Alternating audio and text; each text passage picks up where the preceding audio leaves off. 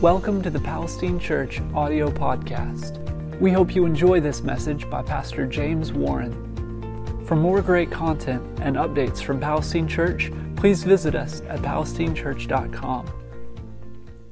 Open your Bibles with me to two passages, Genesis chapter 2 and Colossians chapter 3.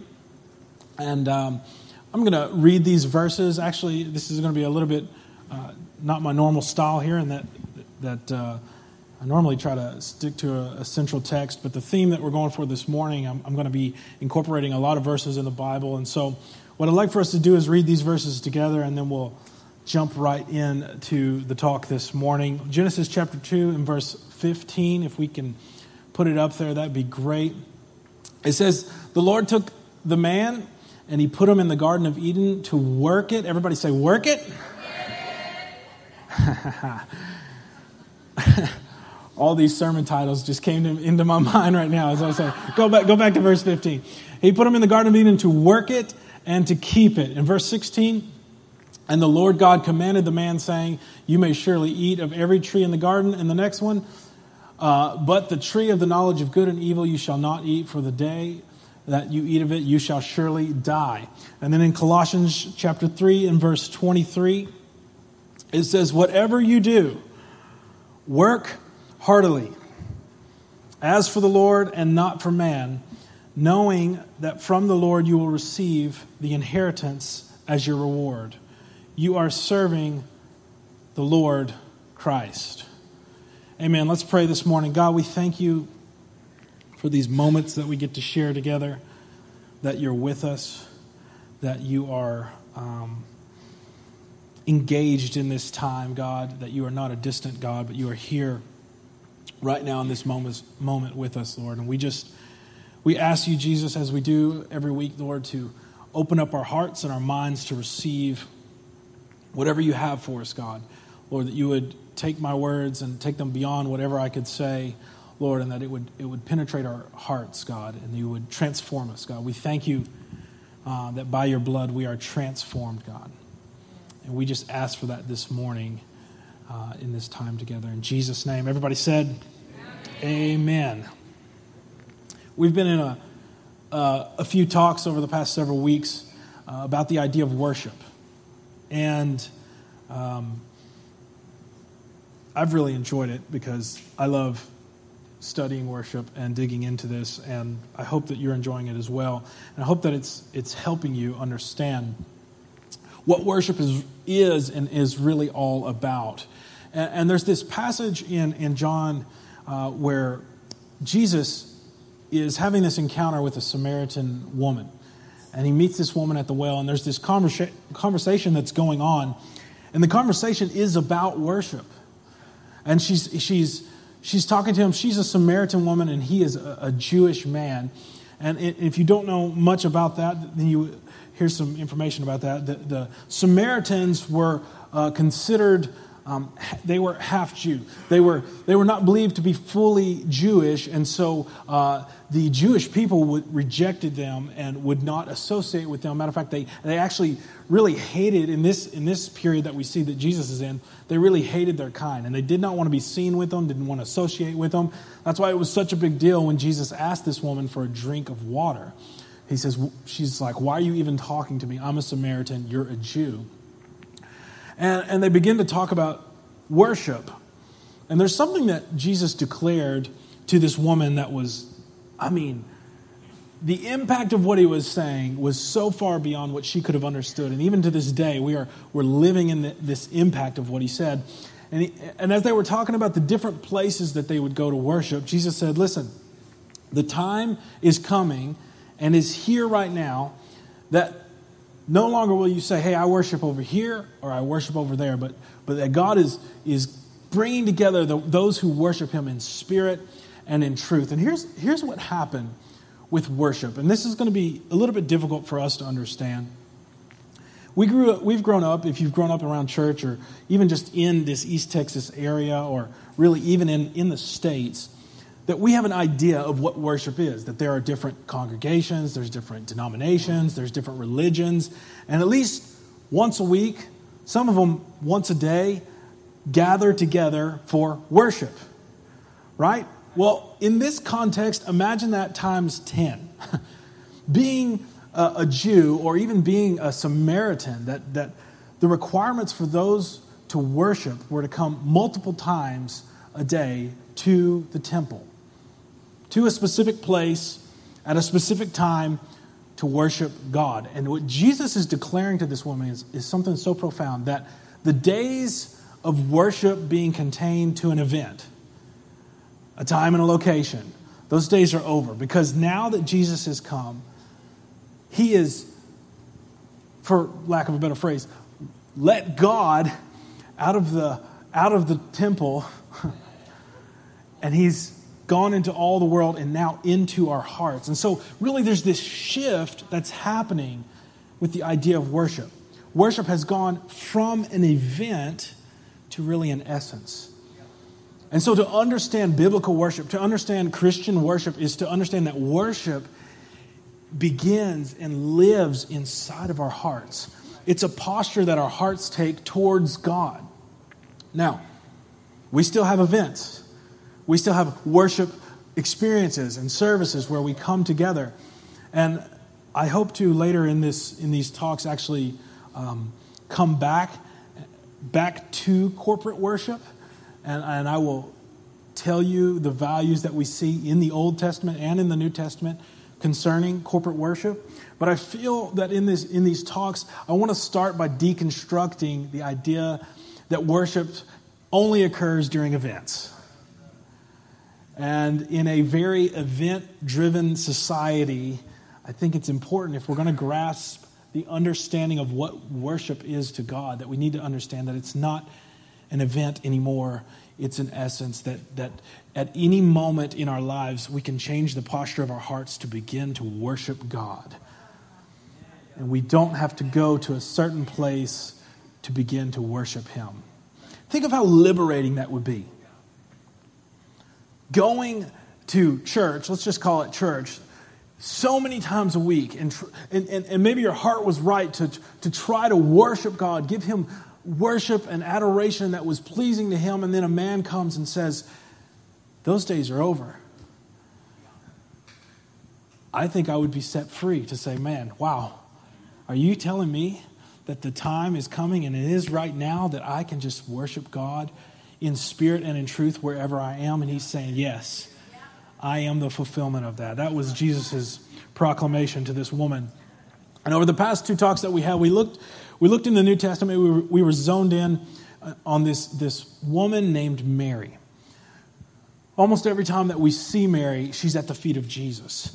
And she really models this New Testament worship that we see, where she lives in, adoration of who Jesus was, that she saw Him and she was absolutely in awe of who He was. And she was there in the house, as we spoke last week, just listening to Him, just looking at Him and just hearing His teachings. Several weeks ago when we looked at her, she had taken this expensive ointment and poured it on Jesus, which was this extravagant act of love that she did. But we started with this definition that worship occurs when we live in awe of God. Everybody say awe. Awe. Now say it like you saw a cute baby. It's a different type of awe, okay? But there is some awe to that. But when we see God for who He is, when Mary saw Jesus for who He was, she was in awe of who He was. And then out of that awe came an expression of her worship. And the thing about awe, this word that we see in the Bible is used in the Old Testament, actually would be the word that you would see either used as reverence or fear.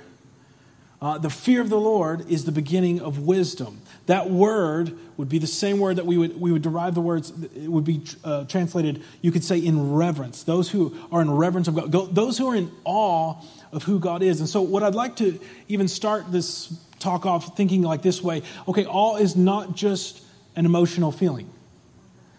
Because awe, depending on the size and the beauty and the magnificence of what we are in awe of, might demand something more than just an emotional response to what we see.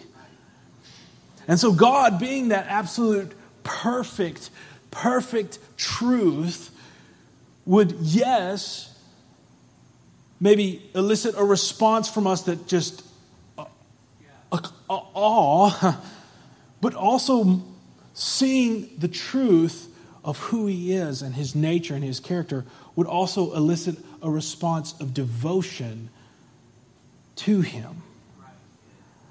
Because I don't want you to think that worship is just an emotional response. Because sometimes we think, we do this in the church culture. Let's just be honest. We see somebody who's very expressive in their worship and we go, you're a worshiper. You've got the heart of a worshiper. Just the way you worship, it inspires me to worship. And I get what we're saying. But we're all worshipers. Every one of us. And yes, there's different expressions. And I love when worship is expressed through that instrument right there and all of these instruments, but especially when Kim just starts playing, I'm like, Father, there must be cellos in heaven. and our team the expression is just, yes, heavenly, yes. And we'll come back to that because there is a value for instruments. You see it throughout the New Testament, all the way into the future. When we're in heaven, there's instruments, there's music, there's celebration going on, and it's a great privilege for us to be a part of a corporate worship service, but you're all worshipers. The time has come, as Jesus said, and is here right in front of you, when you can now worship God freely. So, seeing God elicits a response from us of expression that results in extravagant love and devotion to Him. I love this definition of worship that I found in this is an old Webster's definition, which is great. It says, worship is to honor with extravagant love and extreme submission. With extravagant love and extreme submission. That true worship, in other words, happens as we place God in his rightful place in our hearts and our minds as the most valuable, the highest priority in our lives. And when we live out of that place, we live a life of worship. This morning I want to speak to you from this title here, When Your Work Becomes Worship. So if you're taking notes, I want you to write that down. When your work becomes worship. Did you know that most all of Jesus' parables had a workplace context?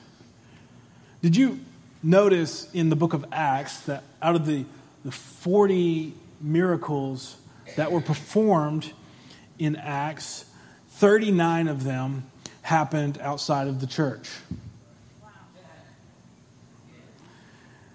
Did you know that what we do here is amazing?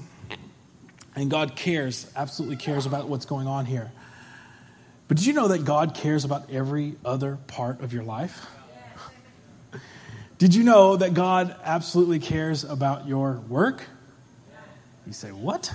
Work? That's a 4-letter word. How can we talk about that in church? Well, I want to examine some things about our work. If we're going to be worshipers and we're going to live a lifestyle of worship that will help us understand what it means to become worshipers and what it means for our work to actually become worship. In Genesis chapter 2, verse 15, the verse that we read in the beginning, we see that God purposed us to work. Here's one of the 4 things that you need to understand for your work to become worship is that, number 1, it's God's purpose. It's God's purpose for you to work. In Genesis chapter 2:15, he says that he put them in the garden and he told them to work the ground and to keep it. And I want to make everybody aware, just so we're on the same page, this is before the curse This is before the fall of man. This is in a perfect world. This is in a world where man and God are in perfect communion together and in love with each other. And God put Adam and Eve there. He put mankind there so that they could work. And this word means to prepare and to develop. To prepare and to develop. And the picture here is like a gardener. That God has placed each one of us in some place and given us the ability, the capacity to do work. And He has given us the raw materials, but He wants us to cultivate and to grow those things that He's entrusted us with. Now, we, for the most part, we understand our society really encourages, sometimes pushes people to work. It is frowned upon. If you are frowned upon if you do not work in this culture. Now, there are other cultures where nobody works. Like maybe their economies aren't as developed as ours, and maybe maybe their economies are so much more developed than ours. There's some sarcasm in this, okay? Just hold tight. That there is no requirement for people to work. But for the most part, across the world, 99% of all of the world is working. And we talk about how wonderful God is and how involved He is in our life. And most everybody here spends about almost 40 hours a week at work. Some of you longer. Some of you a lot longer. 60, 65 hours a week working. And I just wonder, what would it be like if God cared so much about our work? Would anything change about our work if God was involved in it?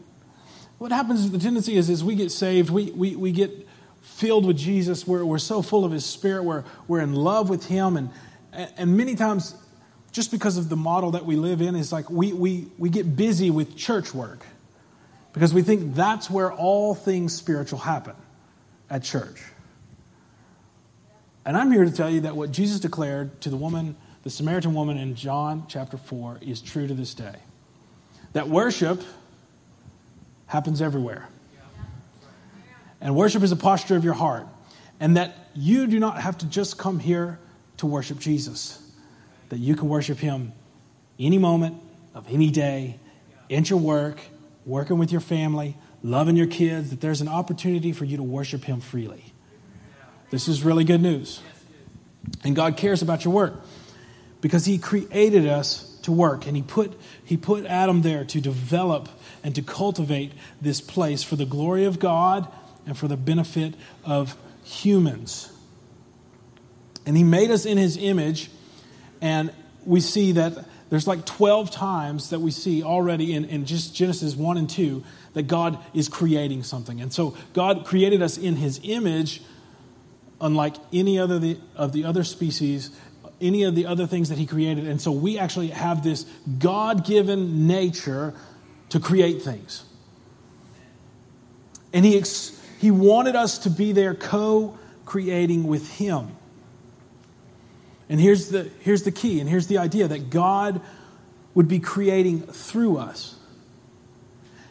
God would be creating with us and through us so that His kingdom would be established here on earth. God absolutely cares about your work. 500 years ago, the reformer Martin Luther, I love this. He had this question. He was asking God. He said, God, how exactly does God do these things? He was reading in Psalms 147, verse 13. It says, for He strengthens the bars of your gates. He blesses your children within you. He makes peace in your borders. He fills you with the finest of wheat. And Martin Luther said, how exactly do you do that, God? And I love what he wrote. He said, how does He strengthen the bars of our city? Well, by city planners and architects, by politicians who pass good laws to protect the city. And how does He bless our children that are within our midst? He said through the work of teachers and pediatricians. He says, how does he make peace in our borders? He says, by means of good lawyers and policemen. He says, how does he fill us with the finest of wheat? By farmers and factory workers and restaurant owners. Our professions, Luther said, are like the masks that God wears in caring for our world. He said, when we pray the Lord's Prayer, we ask God, give us this day our daily bread. And he does give us our daily bread. And he does it by the means of a farmer who planted and harvested the grain, and the baker who made the flour into bread, and the person who prepared it for a meal. What's the point? The point is that God uses us to create through us and with him to even provide the daily bread sometimes. He uses us a part of his creation, and he creates with us and through us, and this is all done through work. This was meant to be a glorious thing in which we would enter into this place of divine satisfaction with God, that we would understand that he created us to create, that he created you to work through you, to work his purposes through you, that his kingdom would be created and established through you, that the things in heaven would be built here on earth through your work and my work. Now, you don't have to be a Christian to tap into this divine satisfaction. Some people, when they step into the thing that they're working, that is what they just feel absolutely in love with, and they feel like, man, whether they would admit that there's a creator or not, they say, man, I was made for this. I mean, there's some people, they have a job, they have a task, they have a business that they own, and it's like, man, I love doing this. I am consumed with this. It's like I find my greatest pleasure in doing this. You guys remember the movie Chariots of Fire, right? The guy's running, and I think I wrote the quote down. Here you go. He says, oh yeah, I believe that God made me for a purpose, but he also made me fast. And when I run, I feel his pleasure. There's something about that, like God created. You know, it's hard in our little religious minds because we want everybody to just be either a preacher or a worshiper or a server or something. It's like, well, I don't know. Where did you fit in that? Because we think that the only place that worship can happen is at the events. We're missing the essence of worship because there's something about when somebody finds their purpose and their passion and their calling and they just walk in it. Whether they even know God yet, they feel so satisfied in their soul because this is what I was made to do. And God uses those times when we didn't even know him to lead us to him. And God wants you to walk. He wants you to walk in that place where you find your calling, your place where your work is worship. But you guys know that sin entered into the equation. There was one of the curses that was on the land was that your work would become toilsome. That he cursed the ground and there's thorns and thistles that would frustrate our efforts. And I love it. One theologian said, at this point, work became a compulsionary act of survival. What was meant to be something that we enjoy became something that was necessary for us to survive.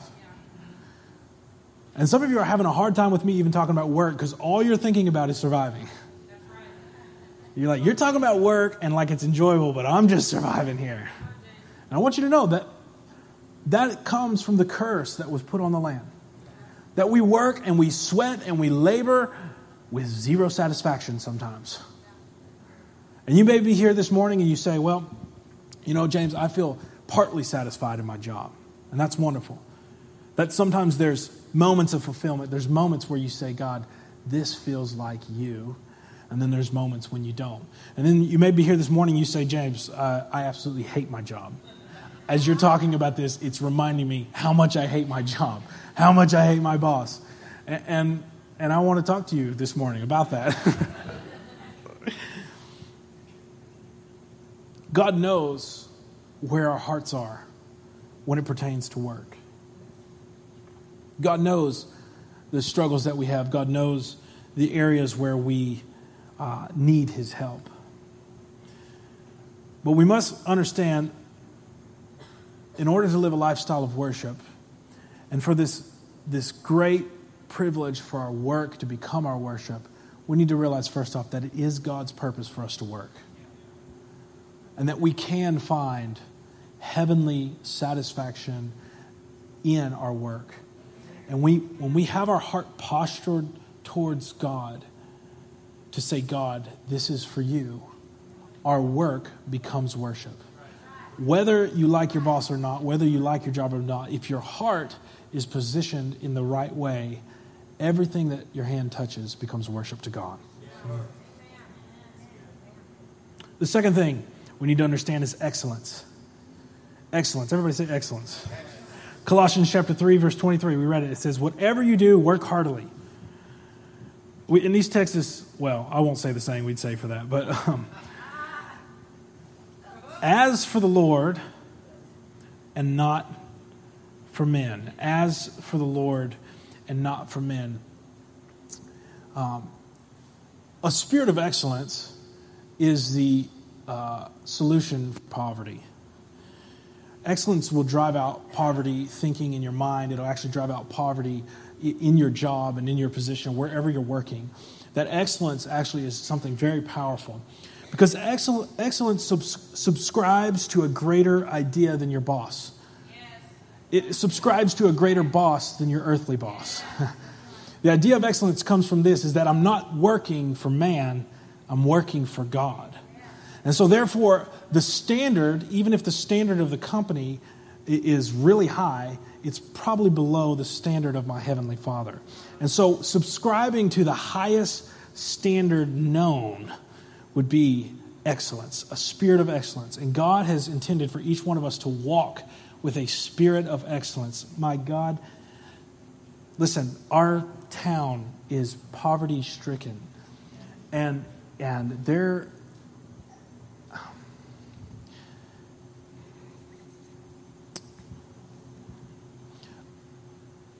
Believers need to rise up in this season with a spirit of excellence, understanding their purpose and what God has created them to do. And we must uphold that standard. And we do it with grace and with love. But understanding that we are submitted not to the standards of man, but the standard of God.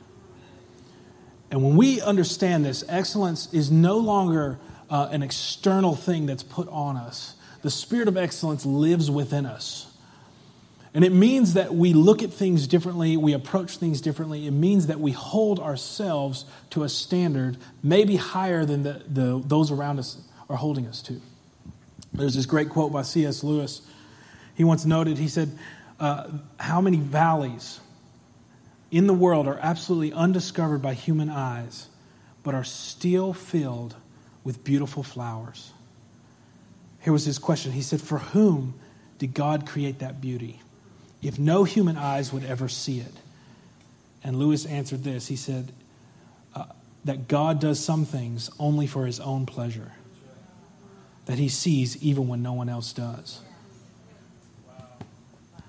God has created you to create beautiful things. And to subscribe to the standard of excellence, to God's excellence, is to subscribe to this idea that it doesn't matter who sees it. I'm not doing it for you. I'm doing it for God. There's something about that. Imagine if you worked in your environment and they say, hey, we want you to do this. We got a task for you. You know, there's all these corners you can cut. There's all these things you can do to get the job done. There's all these relationships you could violate to get the job done. And guess what? Maybe your boss is pleased with it. Maybe he's not. Maybe you get that promotion. Maybe you don't. But God sees all things, and he knows where your heart was and what you did when no one was looking. And so to say yes to this idea of excellence, to say yes to I'm not doing this for man, I am doing this for God, is to actually position us in a place where our work can become worship to him. Number 3, you got purpose, you got excellence, you have integrity. Proverbs 11, verse 1. A false balance is an abomination to the Lord, but a just weight is his delight. Integrity. It's a word we don't hear much anymore. We don't hear people talk about integrity, what you do, how you are, how you live when no one else is looking. You know, I think sometimes we get confused in this idea of worship in our work, and this is an East Texas thing. You'll see so many businesses that, and I'm not knocking any businesses, but they'll name, you know, if you're cutting hair, it'd be like Kingdom Cuts or something like that, you know, like because we put a Christian name in it, it's going to be Kingdom Business, right? I'm not going to say anymore. I'm getting nervous right now, like somebody owns a Kingdom Business here. That's not my point. My point is this, is that it doesn't matter what name you put on your business. What matters is how you live out your life and how you execute your business. And people could care less if there's a Christian name on top of your business if you don't walk out those principles and if you don't subscribe to a standard of excellence and have integrity, your word is not your bond and all this stuff. If you don't have all that, people could care less. And the problem is maybe some of us here have been, you know, done wrong by some businesses that had the cross on there, all this stuff. And we have to work through that. I'm thinking of a story that I wrote down. I really don't know if I should share it, but we had years ago, this is not a business in our town or nobody that you would know, but years ago in our business, we had somebody who had one of those businesses that had the cross and the great name and everything. And this person, we did a job for them and they wouldn't pay us. And we called them and, you know, did the biblical way of just grace and integrity on our part and just wouldn't pay the bill. It's like, what are you supposed to think of that? Are you supposed to just say, okay, well, that's just the way Christians are? Well, let me tell you something. That's the way most of the world thinks about Christian businesses. They do. They think, and it only takes one business to wrong them, and they say, yeah, this must be all the Christians' businesses must be this way. They use that to get customers, but not to have integrity. How about this? Tips on Sunday. You know, the reputation of churchgoers is that Sunday after service is out, we flood the restaurants, and we're the lowest tipping crowd of the week. You guys tell me, does that reflect the nature of our God? We're in here giving our tithes and blessing folks and raising our hands, and we go to the restaurants and we're cursing people. It's an issue of integrity. That the God in here we worship is not the same God that we worship out there, because God's more interested in the worship events and not the essence of worship. But when you walk in that integrity, when you walk in this God-given integrity, when you subscribe to this standard of excellence, when you understand that working is your purpose, these things, this work that we do, becomes worship to Him. Number 4. This is the last one. Service to others. 2 Corinthians 8 verse 9, it says, "For you know the grace of our Lord Jesus Christ, that though He was rich, yet for your sake He became poor, so that you by His poverty might become rich." You know, Jesus' model, Jesus' idea of changing the world, Jesus' idea of being the greatest leader was this: I did not come to be served, but to serve. What would happen in your job and the things that your hands finds to do if people became a huge priority in your life and in your work? Do you work for the benefit of other people? Do you work we've already established that we should be working for God, but do you work to bless other people? Or do you work to bless yourself? See, when we begin to adopt this idea that we want to be like Jesus and we want to serve others, we want to lay down our lives so that others can be blessed, so that others can succeed, so that others can go further than what we did, we are actually walking in our God nature right there. And when our heart is postured like that, guess what? Your work becomes worship. When you have integrity, when you're doing the right thing, when no one else is looking, guess what? Your work just became worship. when you're subscribing to a standard of excellence, whether anyone sees it or not, but just for the sake of God himself, your work is becoming worship. When you realize that God has called you and positioned you and he has a great destiny on your life, and you are finding that place where your hands are creating and co-creating with God, guess what? Your work becomes worship. Amen. Now, I want to put out a warning for you, because all we're talking about is work. Don't worship your work. Let your work become worship, but don't worship your work. Are you confused? When Adam and Eve fell, our relationship with work changed. As we mentioned earlier, it transitioned from this divine satisfaction to now a compulsionary pursuit of survival. And one of the things that we see in the next chapter, in Genesis chapter 4, even with the story of Cain and Abel, we see this relationship in how it's affecting the descendants of Adam and Eve. And Cain, this is the one who killed Abel, was driven out into the wilderness. And later, when we see his descendants described, it would say like this: it would say his descendants who were known for agriculture, or those who did music and metal, and they were great. It's not saying that they weren't great workers. It's saying that was what they were known for. Now, if you see Seth, who was the next son that was born of Adam, and his descendants were described this way. They were defined as those who began to call upon the name of the Lord in Genesis 4, verse 25. I want you to see two different things that happen.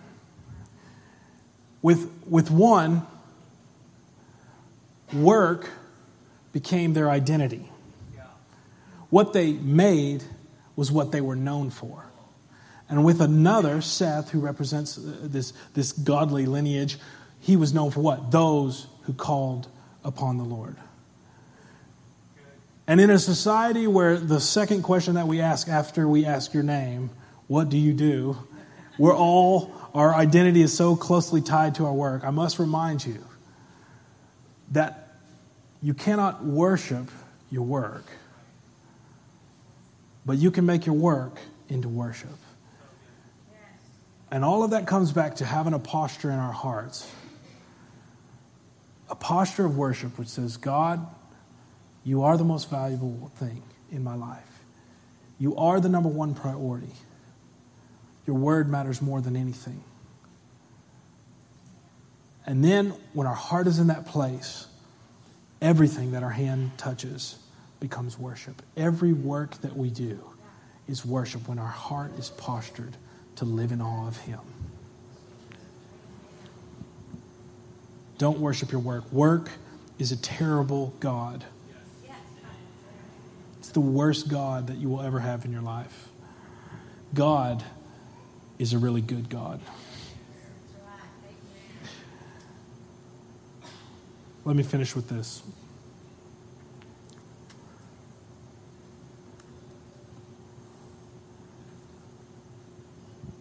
When we make Jesus, when we keep Jesus the most important thing in life, we will live a life of worship. It's not hard. If we keep Him where in His rightful place, enthroned on our hearts, just at the highest seat of our hearts and in our minds and in our words and in our deeds and actions, that our life will be worship to Him.